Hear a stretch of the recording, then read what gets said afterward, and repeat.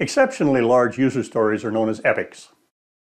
Whether the user story is considered an epic or just too large for a single release or sprint, you need to break it down into multiple smaller user stories. The process is called user story splitting or user story slicing.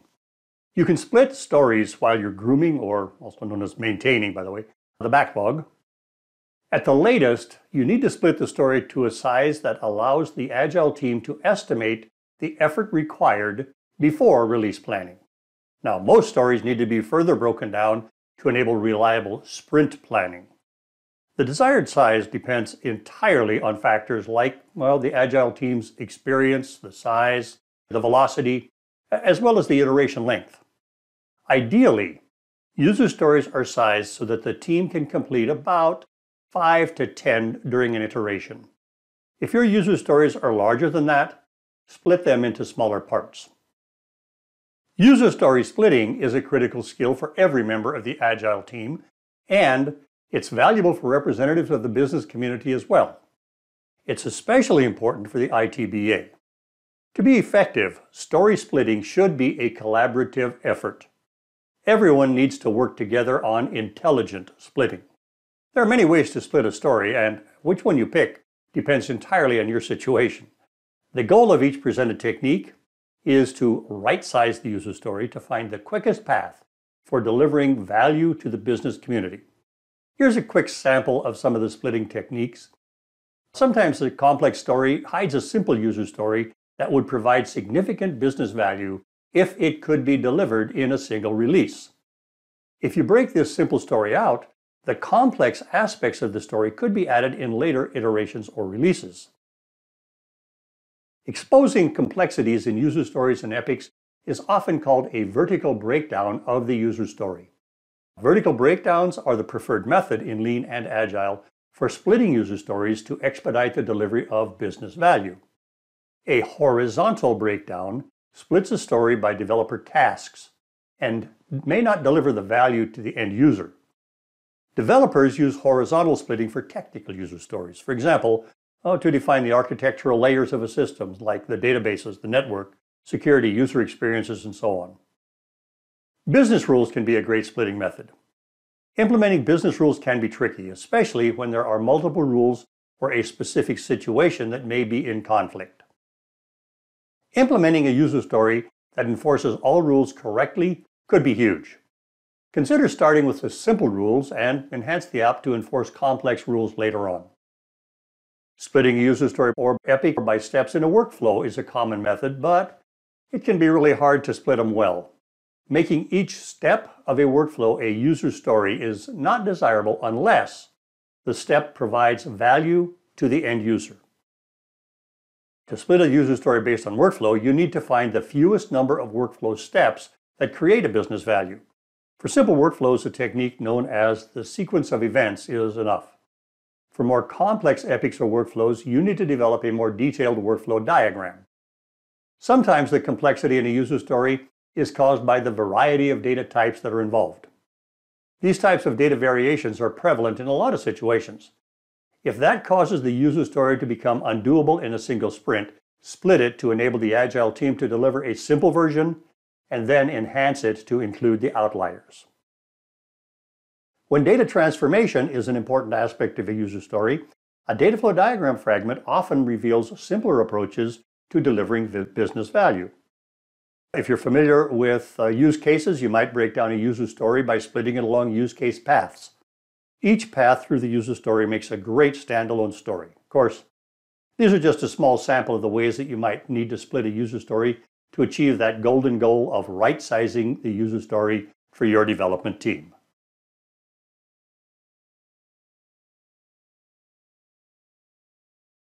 In order to prove once the solution is delivered that the user story was correctly implemented, you need to consider its testability. Remember, a user story is not a requirement as we understood it in waterfall or even requirements engineering. A user story is a trigger for a conversation between someone representing a stakeholder, or whether it's a user or other stakeholder, and a developer. It's not a specification. In Lean and Agile development, user stories require acceptance criteria, something also known as conditions of satisfaction.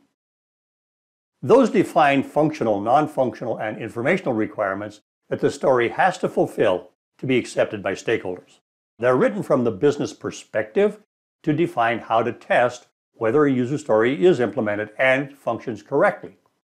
Acceptance criteria can be written in natural language like English or whatever else, in numbered lists, tables, scenarios, or other standards chosen by your organization. Although acceptance criteria are great for end-user acceptance testing, they're not at a level of detail that satisfies the needs of developers.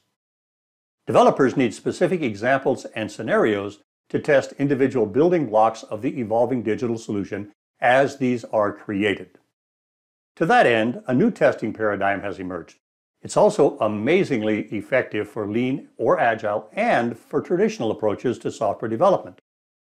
ATDD, Acceptance Test-Driven Development, also known as BDD or Behavior-Driven Development, represent a significant change in thinking. They require the development of acceptance test scenarios before developers write a line of code for the application. Examples and scenarios are the actual requirements for the developer's point of view. ATDD and BDD require the business or customer side team and the technical team to collaborate on developing acceptance tests. Collaboration in creating these tests is critical to ensure that all the different aspects and perspectives are covered. These joint discussions often take place during a three amigo conversation. The participants represent the three different and equal critical perspectives. The customers, which typically is supported by ITBAs, what exactly can we expect? Development, how can we deliver it? And quality assurance, aka testing, does it really work?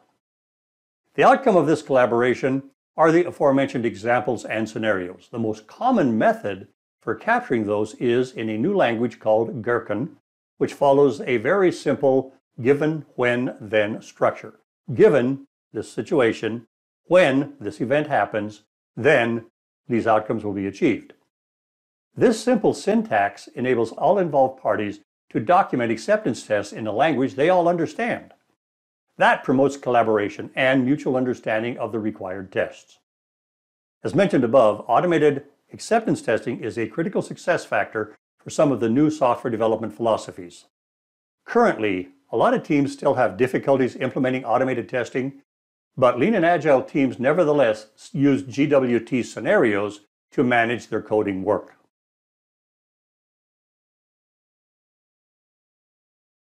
By drilling down, you've identified functional features, meaning things the software will do, which are functions, and information it needs or creates, which is the data.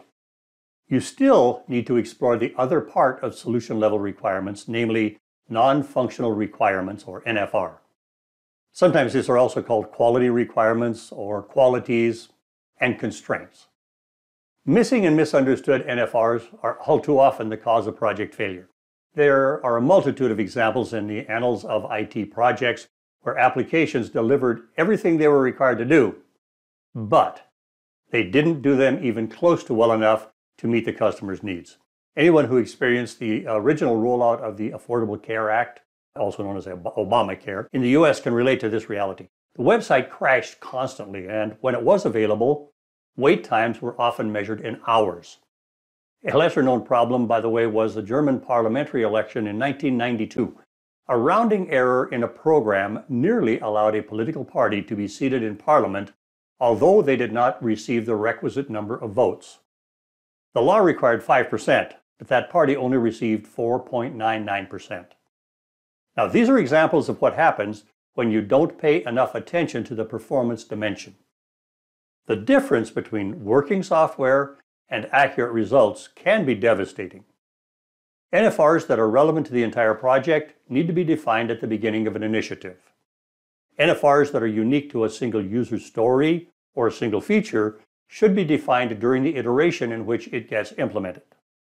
Fundamentally, an NFR defines criteria, properties, or conditions that the digital solution must meet before it's acceptable to the business community. Here's a legitimate example of an NFR, or quality requirement. The nuclear power plant radiation monitor must be available 24/7, 365. It implies that the function can never be allowed to fail.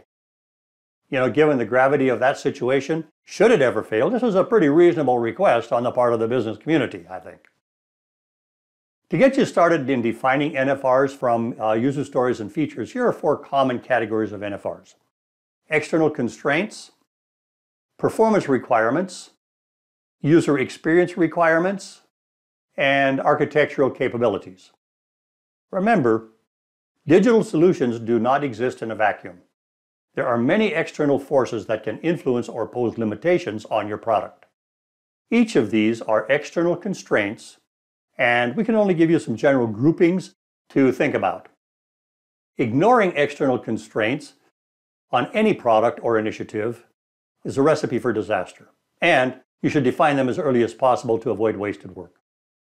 So some examples of the external constraints include natural limits, things enforced by nature, laws and regulations, which are kind of enforced by external agencies like governments, policies and rules, business rules enforced by the organization, security, which is about limiting access and protecting data, typically performed by some division of your organization, and a distribution of function and data.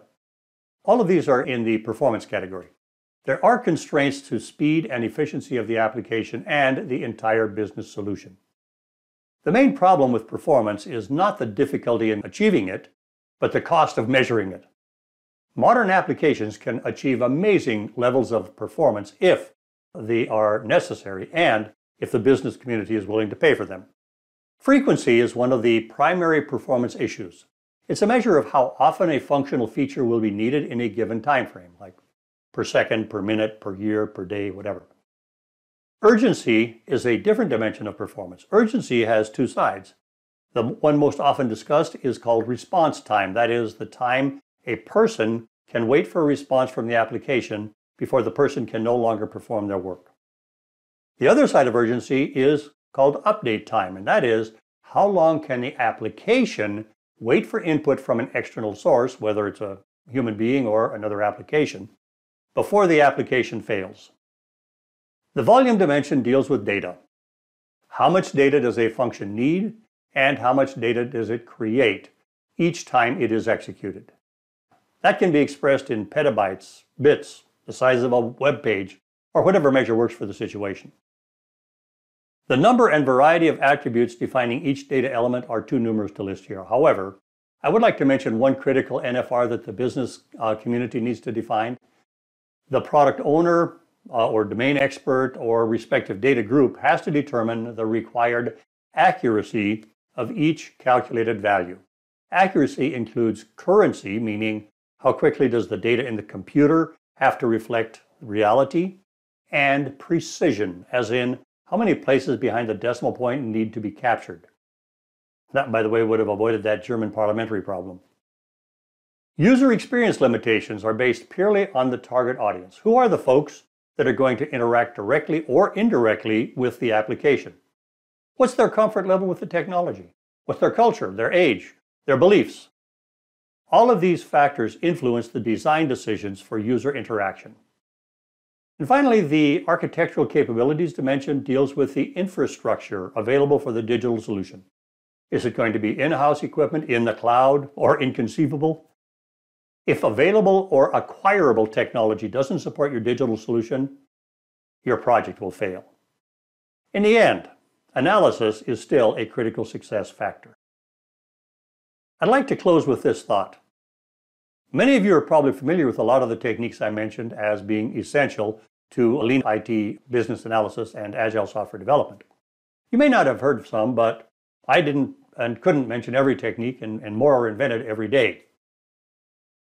If you're interested in learning more about any of the mentioned techniques, check out our Udemy offers that provide training in those. The key takeaway for you, I hope, is that what the BA does will not change drastically as you support more and more lean and agile initiatives. What will change significantly is when you do it and how detailed your analysis needs to be at that time. Fundamentally, solid analysis is a decision-making prerequisite. That was true in waterfall methodologies. It remains true in lean and agile methodologies. To paraphrase Lewis Carroll, if you don't know where you're going, you can't know how to get where you want to be. Analysis grounds your project in reality. What you need to define is a better future for your organization and all stakeholders. If you're assigned the task of defining requirements by any name, that has always been and always will be your primary responsibility.